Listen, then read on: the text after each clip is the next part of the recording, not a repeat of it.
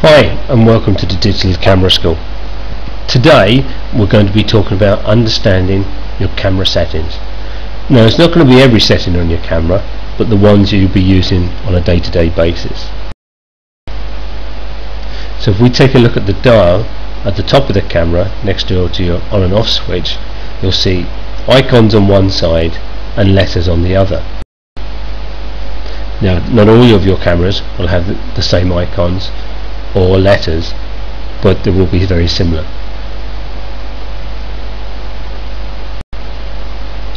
So let's take a look.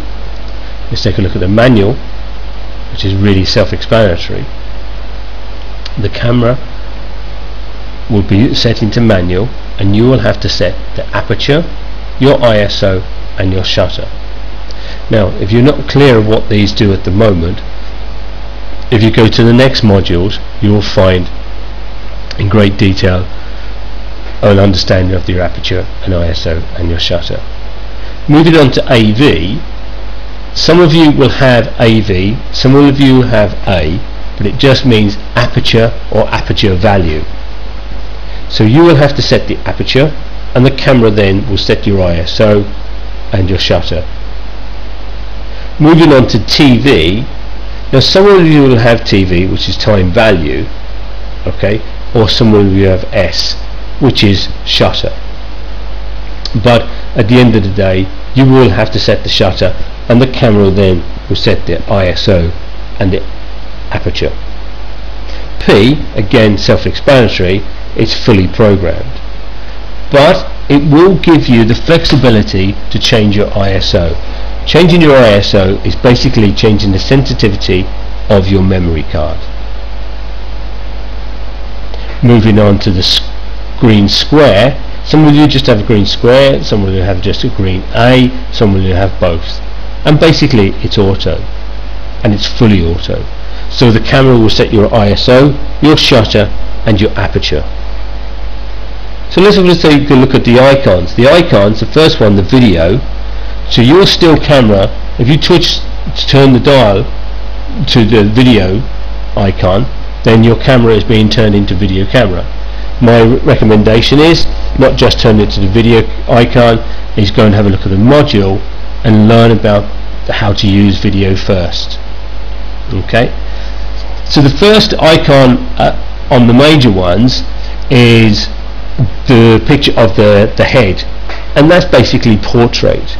And all that's doing is choosing the best aperture, which will give you the smallest depth of field, and the ISO and the shutter. Then if you go to the mountain basically is, if you're taking a picture through glass, so if you're on a holiday and you're on a coach and you take a picture through the glass of the coach window, sometimes the coach window can be a little bit dirty, and what will happen is the autofocus will focus on the window and not take that picture that you're looking for. But if you switch it to the mountain, that will allow you to do that. And all that's doing is changing it to infinity. That moves us on to the flower.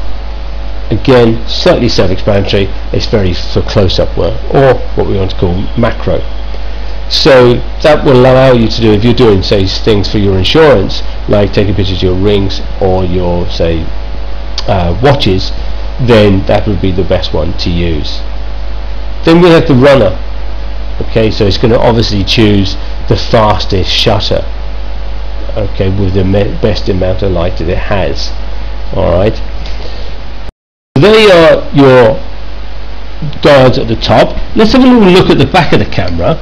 And then the back of the camera we see WB, which is white balance. Now at the moment we've been talking about controlling the amount of light going through your camera. Okay, here we're going to control the balance of light, because light has different colors, believe it or not. So we can have a warmer light and we can have a cooler light. So if we switch to WB, you'll see these icons come up. My recommendation is that if you go to these icons and go outside and put the camera on program, take all the pictures in these icons and do exactly the same as indoors, you will see a fluctuation of balance of light, of color of light. Moving on to AF, which is autofocus settings, if we switch over to there, you'll see 3 here, but some of you will have 4. One shot, AI focus and AI servo.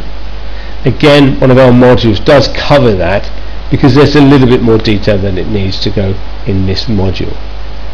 Okay, so that's your camera settings that you'll probably use on a day-to-day basis. I hope that's helped. If you're looking for more help, please go to thedigitalcameraschool.com for more details.